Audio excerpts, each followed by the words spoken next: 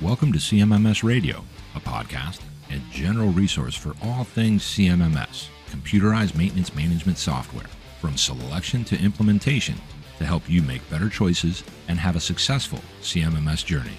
We'll bring in experts along the way to help us learn more about CMMS, facilities operations, and much more. If you need help with the CMMS project, send a message at CMMSradio.com using the What's on Your Mind link.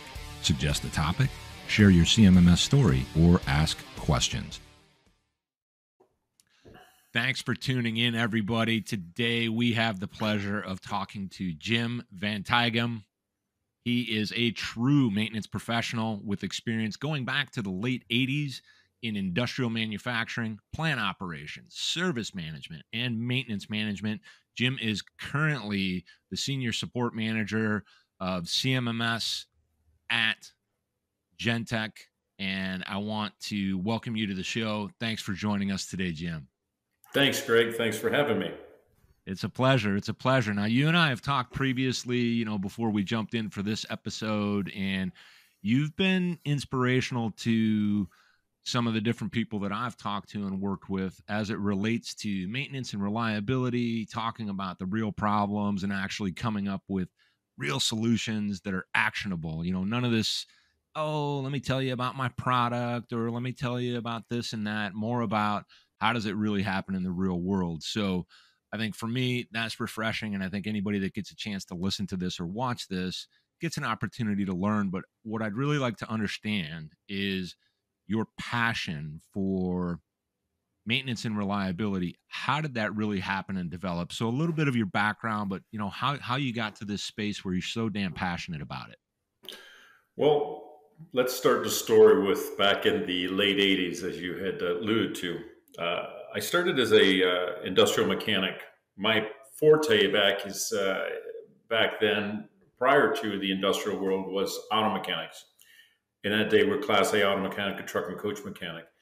So I ventured out of that field and got into industrial mechanics, and it didn't take long to get into the maintenance management field or maintenance management position. And literally standing on a floor, I can actually vividly see this right now, Greg. I was standing on a floor looking at all my production equipment, asking the question of myself, I want to see every mechanical problem related to a seized bearing on this equipment, and how am I going to do it? Because I am absolutely tired of it's broke and I fixed it. That means nothing. So my career really started at that particular point when my mindset changed. And that's very important, as we're going to talk about that when we get into this a little bit deeper. But that journey took me down a road of discovery, not just of CMMS systems and the role that RCM plays. We're talking 35 years ago. So you can imagine how much RCM practices and so on have evolved during this period of time. So, I was pioneering my own way through things, and regarding, PM optimization, defect elimination, even though those terms are used today, those were things that we were working on back in that era. And one of the most important things, Greg, that I ran across was not so much the pragmatic approach of maintenance, but the people involved, not just production. I'm talking all various departments, quality, whether we're talking midterm management, we're talking upper management, exec management, we're talking people on the floor, the average Joe. A lot of it stemmed from understanding human nature and then trying to get into the realm of finding out why equipment is doing what it's doing or not doing what it's supposed to do. Because a good portion of what we do in our field is not related to a breakdown of equipment. It's a breakdown of communication and people.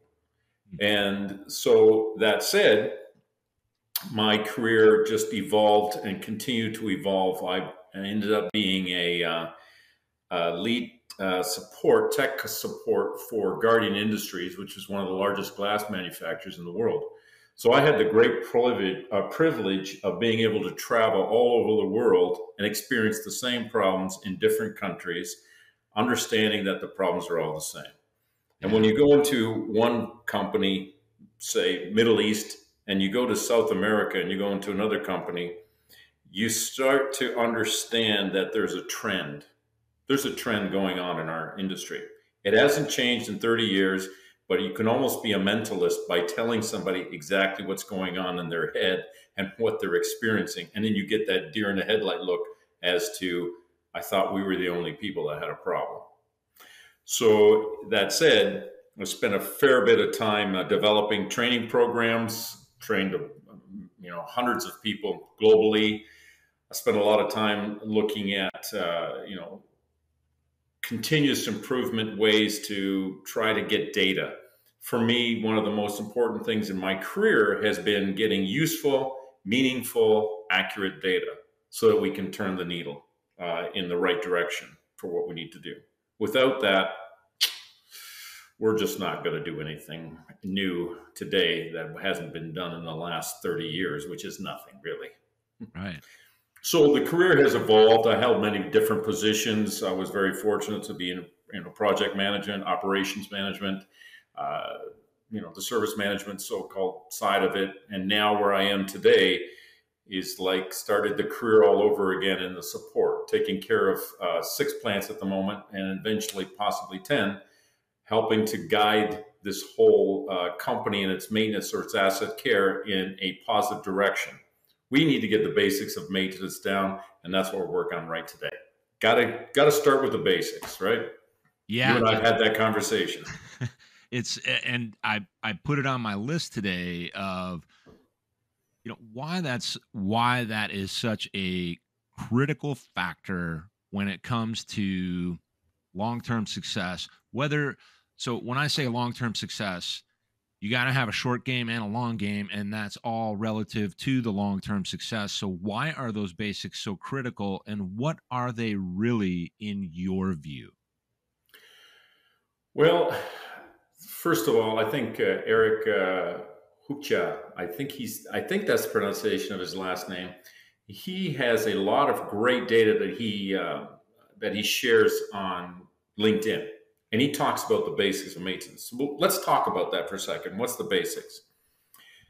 So you were in the world of CMMS systems. So you understand that we create work orders, we create preventive maintenance type task schedules, and we have material management issues that we need to address or we need to develop, and we have time management. And out of that, it's just one big funnel when you dump all this data in to come up with management reports at the end. I cannot fix or come with resolve if I don't have data. And so the basics to start is, can you get your assets in the system? Am I collecting time? Am I collecting meaningful, useful repair history? You and I both know this, that if you had to implement a system, the quickest and biggest bang for your buck is get your assets in first and then start creating work orders. Repair history is the biggest bang for the buck right off the bat. Preventive maintenance, material management could follow after the fact. But if you're talking about why we're not getting the basics, it's because either people are afraid, they're afraid to do the work, or it's Peter's been paying Paul, but Peter's already robbed and he has no more time. He or she has given no more time now to put in a system to better manage their direction of their asset care. And that's a big one. People don't realize you're going to sell me something and then you're going to throw another stack of tasks on top of the 50,000 tasks I already have. I'm not going to do it. So where do we start, right, with this? That's why getting the basics of maintenance is important. Well, let's take it one step further. Why is it happening in the first place? I think you came up with some suggestions yourself last time we spoke. I'm really curious to hear your thoughts.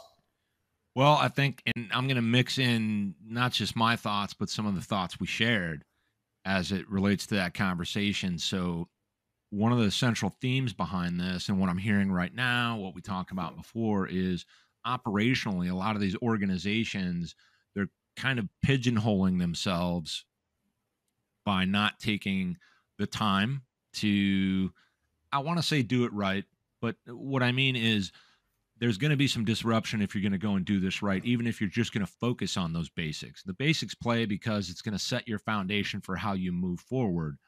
But organizationally, we would then bring in these concepts of, well, maybe they don't know where to start. Maybe they don't have someone that can coach them and guide them through it because these are such uncharted waters. And they being, anyone that's struggling with this is, why are we not thriving with our data collection and understanding more about our operations so that we can start to move better, faster, more efficient, yet still always deliver the high quality things we want to deliver as outcomes? And they can really end up getting accustomed to what their situation is and refusing to take that disruptive downtime that's actually going to play out in a much more positive way over, let's say, a 6 to 18 month period as they become more mature from a maintenance maturity perspective. And I think what you're probably going to say, and I'm not trying to be a mentalist, but we've really got to talk about and turn this into a discussion about mindset and maintenance mindset, because there's behavioral change involved when you've got techs that, they don't want to do this because they don't understand why, but they do kind of understand the outcome. But really all they're saying is, include me in what you're about to do before you actually do it. Don't do it the other way around. So I think that all plays around mindset that you are a very big proponent on, and you have an absolute insider's view to what that mindset is and what it can be. Can we talk about that a little bit? Absolutely. It's a great big can of worms when you open up mindset. It really is. And think about it for a second. If you looked at the industrial world today, if we looked at the last 35 years, Greg, and even Bob Latino, who's a brilliant guy, is another person that would be great for the show. Bob had written a white paper about the status of maintenance and reliability engineer back, some 3 decades ago. And basically the observation is nothing's changed. So the question though begs, why doesn't it change? We have to lean in with that curiosity. Behavior is a symptom. It's not the problem. It's like a machine. A machine behaves in a certain way. We have to lean in with curiosity and find out what is causing this behavior. If you have a bad day and you're angry, I'm going to get in and find out why you're having a bad day and angry too, because your anger isn't the problem. It's a symptom of something. So when you look at maintenance and you look at production and quality in our industries, and you wonder why maintenance is not moving forward, and you start to ask and lean in and look at the behavior of why are maintenance guys standing around? Why is it so difficult for a maintenance guy to put something in a system that will give so much benefit back and only require 30 seconds of data input with codifications that make sense? Why are they not doing it? That's the question that really begs for me.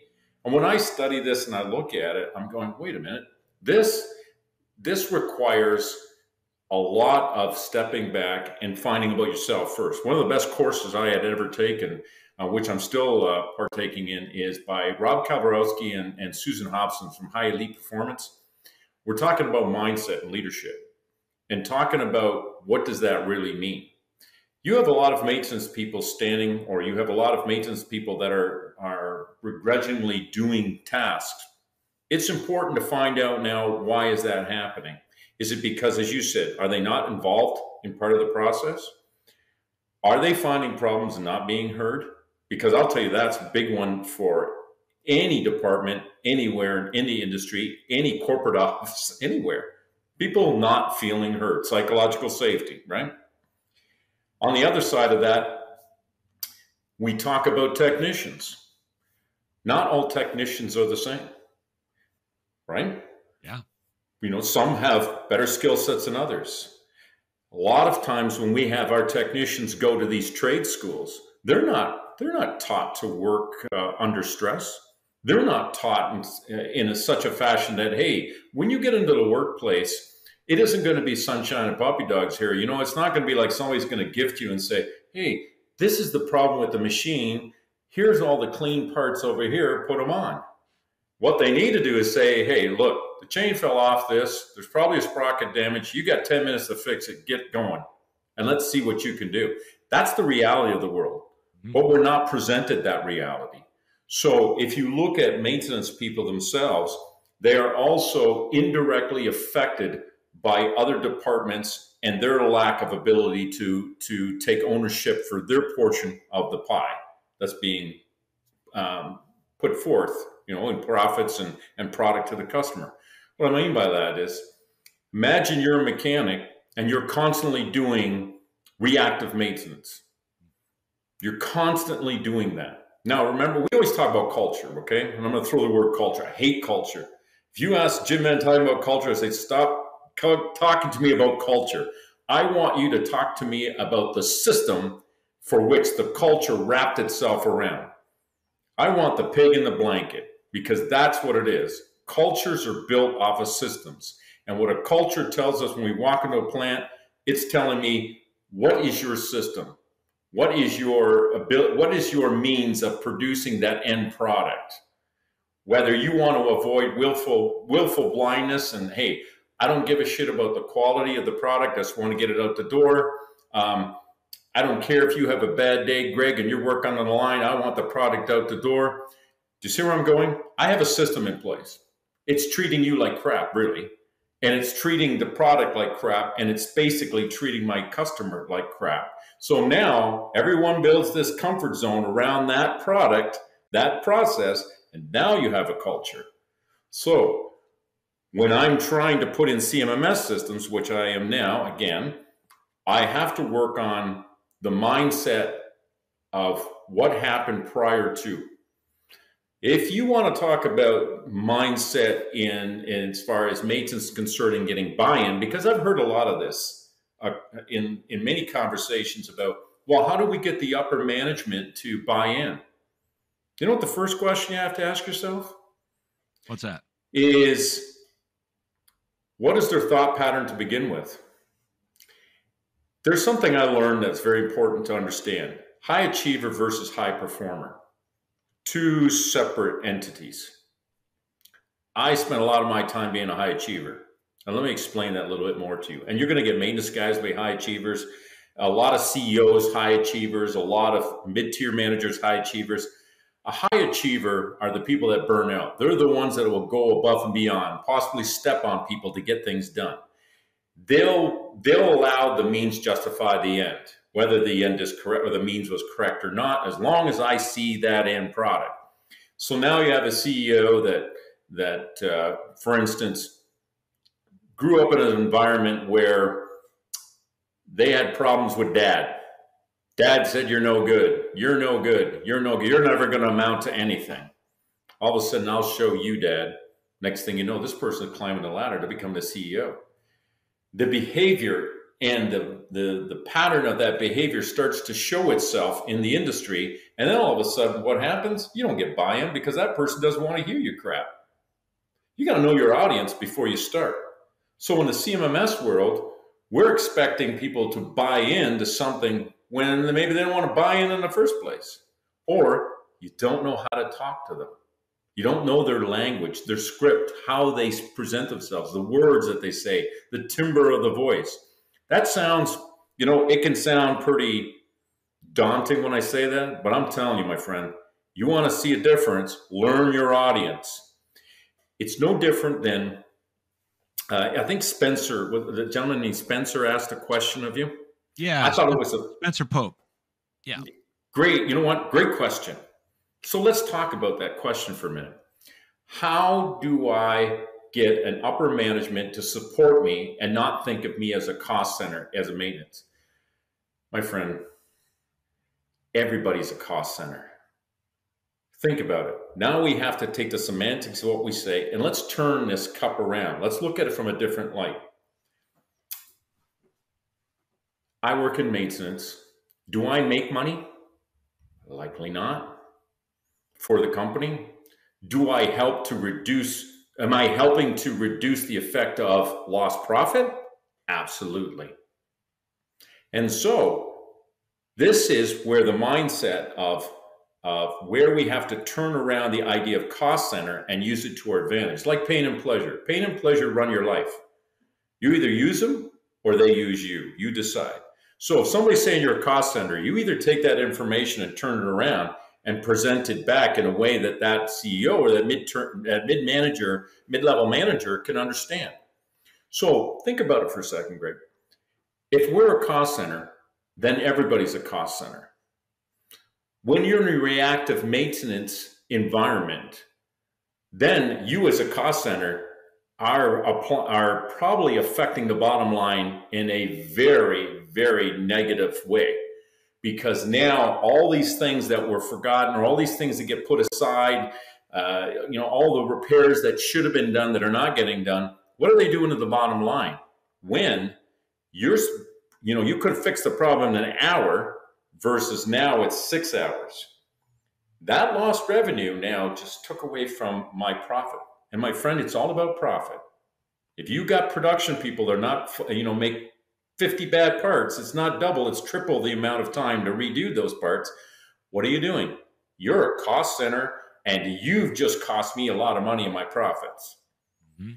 So the way to sell back to management is start looking at your CMMS system, start looking at the basics, start thinking out of the box and saying, if I were to take this data and I could improve by 2 or 3% or 1% every week, I can, whether you call it uptime or downtime, okay, it's relevant, they're both the same.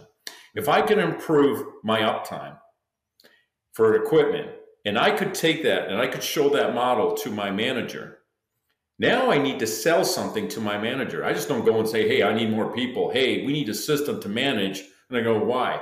What am I going to get out of it? But if I go to this manager, I have to educate a manager that probably knows nothing about maintenance. Right. Don't go in guns a-blazing when you don't even know your audience. They know nothing about maintenance. Educate them. I'm in a position right now where I have to, where I'm about to write an email and work with all the plant managers that I deal with and teach them what it is they need to ask of their maintenance departments. Go and teach the managers that are unfamiliar with the maintenance, the maintenance or asset care of that department. Teach them what to ask. Teach them what to know. Teach them the Reader's Digest condensed version of why you do what you do, and also teach them where the value is that you're going to give them, where you need support, and what to expect, and have them hold you accountable. You know what I mean? This is just a complete mindset change. And how many of people in this audience watching this has really thought about that? Going out and reaching out to their managers and educating them and holding themselves accountable for the having the manager hold the maintenance department accountable for their actions.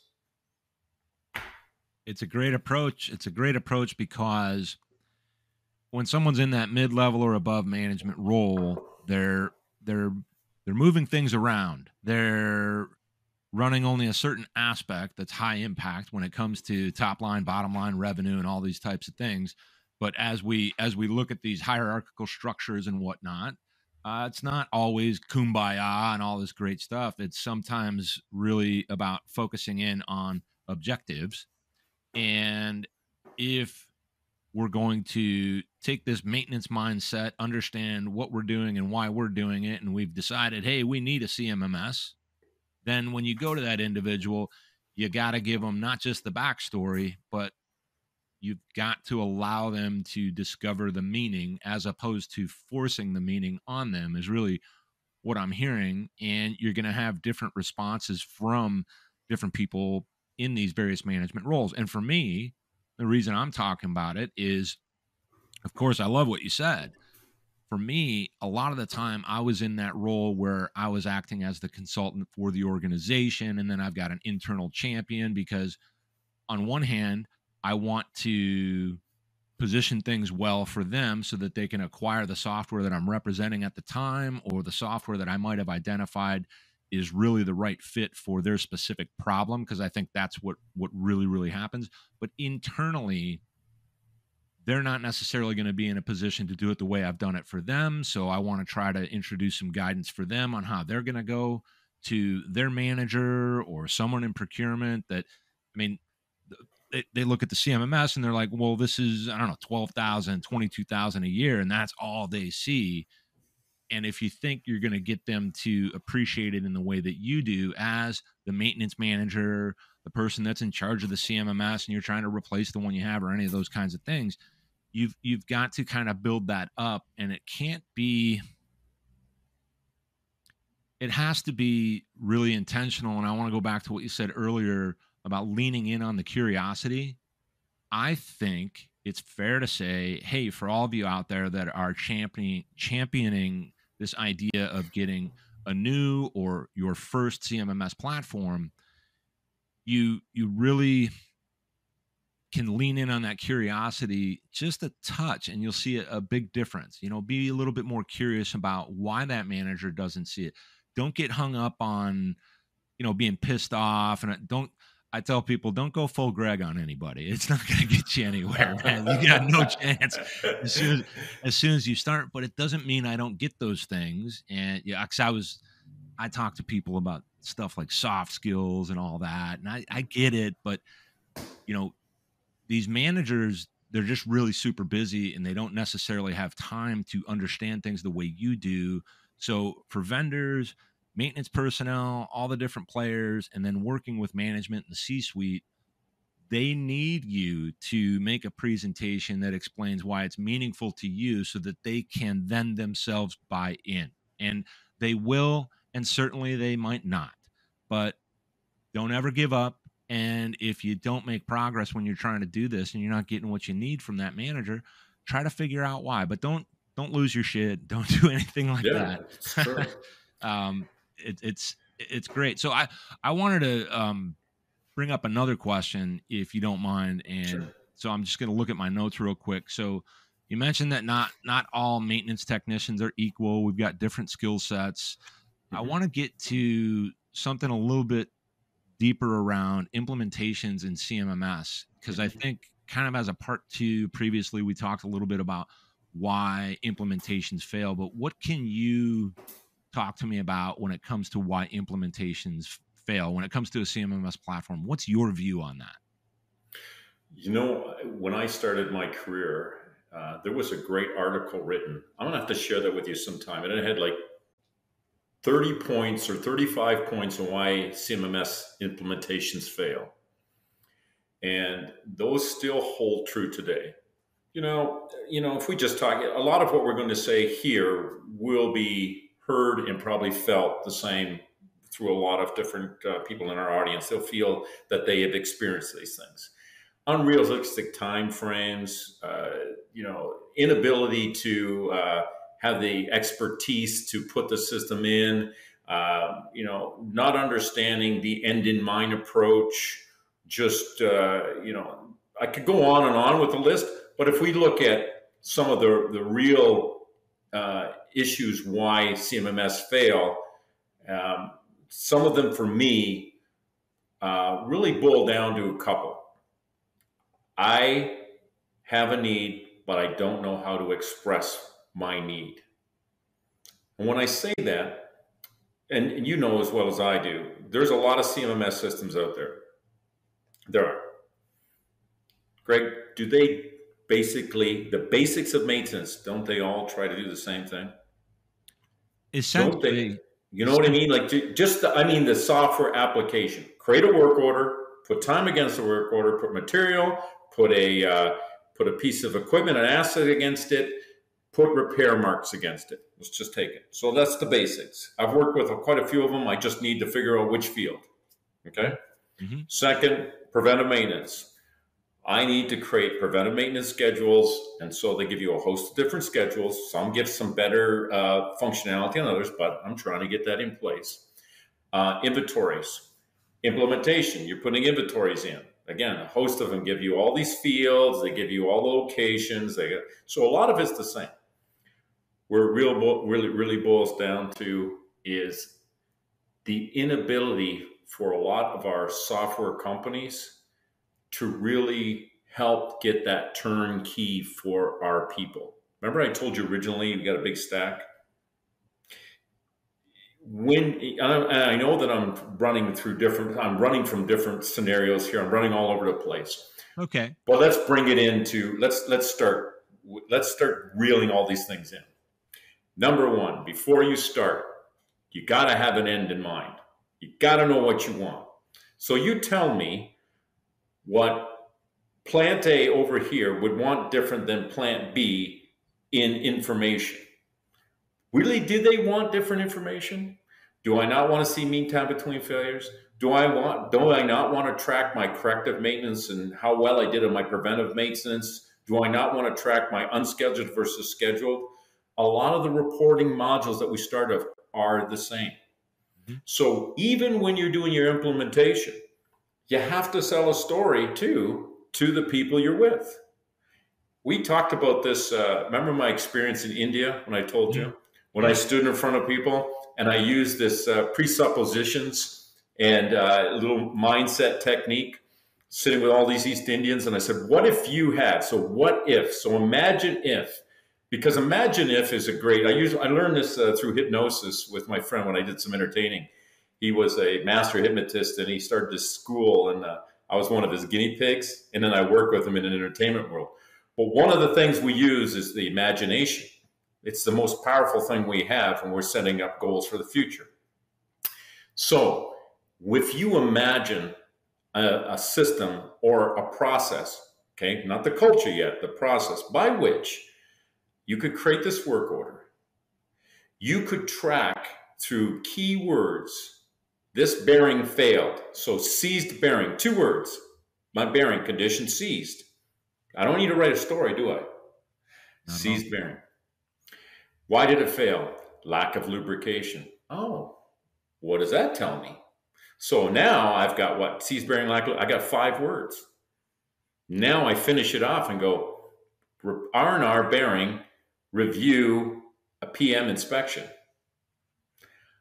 I am getting a host of information with little input, which is like 30 seconds of input. So when we're talking about why implementations fail, we make it too difficult for the end user because we think we're so ingrained in our minds as maintenance managers and techs and the industrial world of your mind, and it's got to be analytical and problem solving. We just make ourselves go crazy by trying to put too much complexity to it. Make it simple. So when I'm putting this data in, that's when I find when we're talking about implementations, what I feel, give it simple. A lot of times, this is just for me, I realized this back about 20 years ago.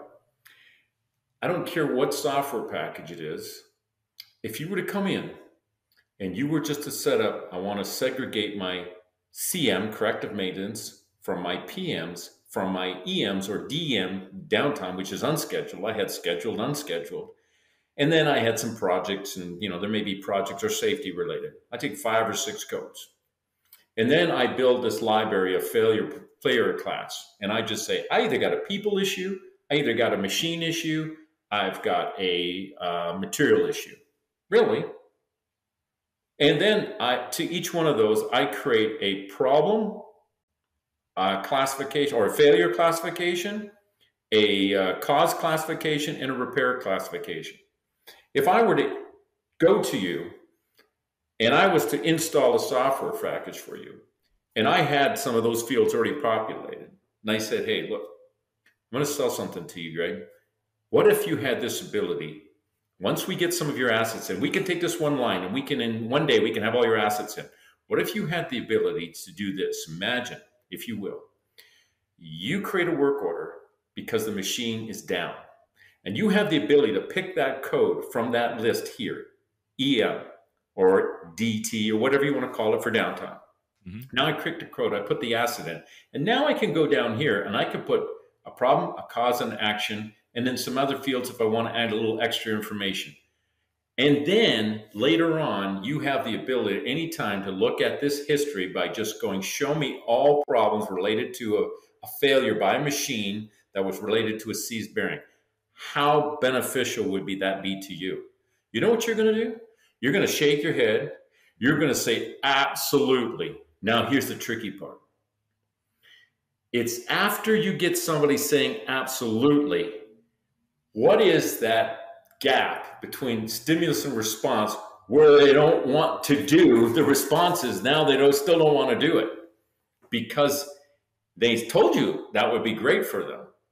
And this is the part of the implementation we don't talk about. If it was that simple, why are they not doing it? And then I look and then you use that data back to them. You say, well, you did say this. You did say, I know, yeah, but it's still difficult. Is it? Let's try it. Because let's try it. So you take that and you sit them down and you give them some hands-on, because talking is easy. Walking the talk and getting somebody to do it. And all of a sudden, before you know it, they go, oh, this isn't so bad. You got a dummy database, you give them 10, 15 work orders, before you know it, they're going, you know what? I went from utter rejection, severe criticism, to absolute acceptance. Does that make sense? Does that not make a logical sense? It really does. And I've seen it. I can't even tell you how many times, thousands of times in my years, where we're in this exact position. And the way I like to relate it, I've done it on previous episodes, but there's a story in that history that I talk about a lot. Implementing a solution, it came in as, it wasn't a top-down decision by the company that brought the solution in. It included maintenance personnel, but there were pockets of resistance around the same general concept. So what happened was, we isolated a particular team within the organization that was using our software, that was the most resistant to it. And we met with them. We had a nice conversation. And what we did, and this was something I wanted to make sure we talked about on today's episode, so this will be a good transition. What we did was, we knew a lot. We understood what they did. We understood how they did it and all those types of things, because we ourselves were individuals that had done much of that work for a number of years prior to even being in software. However, we didn't go at it that way.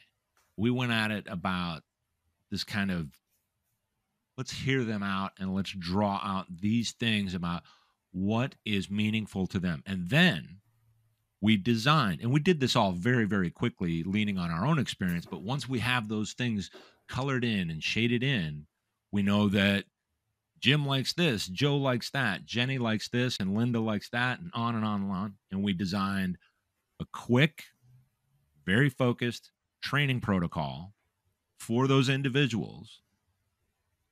And 2 weeks later, the person that was in charge of that particular team, maybe they were at a specific group of properties, actually reached out to us and said, I have no idea how I was doing what I've been doing for all these years. And now, not only am I doing that, I can do more of it. I'm getting out of here on time.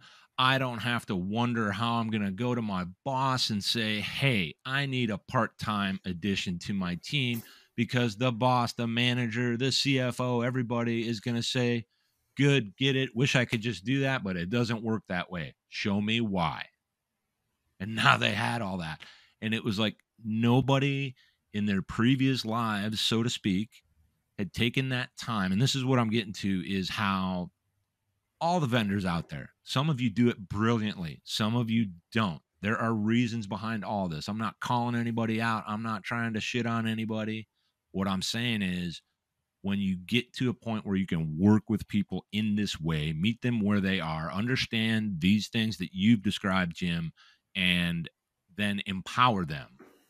Exactly. Then you're going to start getting the outcomes. Because if those people that are on the front lines, the doers, the wrench turners, I say doers because I learned that from Brian Bieski, because he's a big fan of the doers community, right? He's hey, we're trying to get stuff done, but let's do it in the best possible way. And he's all about these basic fundamentals. And if you do that really, really well, which I know this is a concept you support, you're going to do really, really well. However, you can't make these assumptions and force these things on people. So I think those approaches that you described, plus for CMMS vendors out there, all of you, just continue to try to do better for them in empowering them and teaching them, but don't force it. Learn where they're at and then kind of craft that, because it's like all of us. When we got to learn something new, sometimes we're excited, but once we get into that work, we're like, damn, I got to slow down a little bit, and this is going to be disruptive. So there's some fear and vulnerability in that.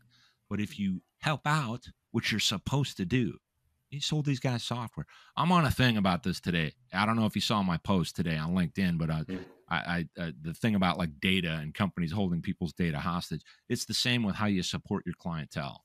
Exactly. Just help them out. I mean, it's elementary, man. So what I want to ask, because I think what we're probably going to do, Jim, is some more episodes, because I really want to keep exploring these topics. But I want to give you a few minutes for anything that you wanted to talk about today that we would include in this episode, and then we'll start to wind it down. Absolutely. First of all, big shout for Brian Biaschke. Great guy. He's one of those anomalies at his age that it probably thinks at a higher level than a lot of people do. So great shout out for him. And that was a great podcast you had done with him and episode. And I just want to make sure that he understands how well he did. That's great. You're right. We have a lot more to talk about. And I think you really hit it on the head talking about, the human side of how we're going to, number one, we're talking about implementation, but we got to talk about right from the company providing me a software package. We have let's talk a little bit about the human side of it. We have, in 5 seconds, we judge every person we come in contact, whether we like it or not. We're giving them the subconscious, hey, are they meeting us or not? Do we like them or we don't? Then we have 90 seconds to build limbic synchrony, rapport. Somewheres to build that rapport to be able to get our audience to at least engage and willing to listen. Then the rest of it, as you said, we talk about the culture, we talked about that, but I'm talking about the system. If a company, and this is where I think you and I need to have a little bit more of a discussion sometime, talking about the software companies and what they are providing the end user. I want the software company to provide me with every business aspect of why I click a button in the software, how I can shortcut a lot of things, come in with some suggestions that actually help me want to use their software. Somebody to come to me and say, I'm not going to leave you alone. I'm going to come and talk to you. I'm going to keep touch with you for almost, I'll talk to you every day, or I'll talk to you every week, or I'll talk to you every 2 weeks. But I want to know how well you're doing. If you're doing great, the byproduct is that our company will do great. Big question, a big episode coming up. We need to talk about that. What does that look like? And what does that mean to us? Yeah, we're going to do that for sure. I don't want to talk about it anymore, because we can put that on a regular schedule forever. And everybody's like, what are you talking about? I'm like, man, don't even get me started, because that's the stuff, baby. Yep. The elusive win-win, because, and I'll say this and then we'll start wrapping it up. It's hard to do. It is, it's easy to say how to do it, but operationally as a CMMS provider, you got to put a lot of things in place and all these protocols. But man, we're going to get into that, because man, the idea behind customers and getting them thriving, and you getting this opportunity to then be this successful, best type of company when it comes to how you engage and deliver for your clients. That's what it's really, really, really all about. So we're in the 2020s, and we want to bring back some of that 1950s vibe to how we're doing business and taking care of people, as if our organizational lives depend on it. So that's enough. I get up on that soapbox, but Jim, how do people get in touch with you if they want to continue a conversation of their own, or just kind of keep up with what you're doing? I think the best way to get a hold of me would be in LinkedIn for now. I think that's the easiest means, but I'm willing to help anyone. If somebody wants to have a conversation, most certainly open to it. As you know, you and I are both champions for, giving people all the tools necessary and helping them in discovering and growing ourselves. So that would probably be the best means to get a hold of me. And I would like to engage with you again in some conversations, because I think we still have a lot to talk about.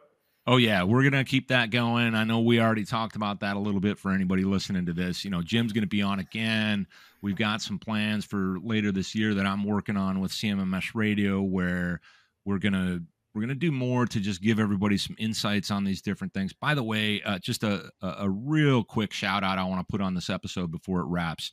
There is a community out there that is worth taking a look at. It's free to join it. It doesn't matter what CMMS you use or anything like that. If you're looking for some guidance on maintenance and reliability, CMMS, and all these best practices, I want you to check out the Maintenance Community Coalition Slack channel. You can sign up. It's free. You can get in there, connect with experts, ask all kinds of crazy questions, and you'll get some crazy answers. So just a quick shout out on that. Jim, you and I are going to do this again. Thank you so much for sharing your insights. And anybody out there listening, if you got a question, a topic, hit me up, send me a DM on LinkedIn. However you want to get in touch, you can go to CMMSradio.com, click on what's on your mind. Fire off some questions. Nothing's off limits. Just don't use company names. We're not here to hurt anybody. But again, Jim, thanks. Look forward to seeing you next time. Thank you, Greg. Appreciate it. Likewise. You got it. Did you find this episode helpful? Please send us some feedback, suggest a topic, or ask a question. Reach out to CMMS Radio if you need a co-pilot on your CMMS project. Visit CMMSradio.com and use the What's on Your Mind link. Thank you for tuning in to CMMS Radio, your resource for all things CMMS, from selection to implementation, to help you make better choices, learn from industry experts, and have a successful CMMS journey.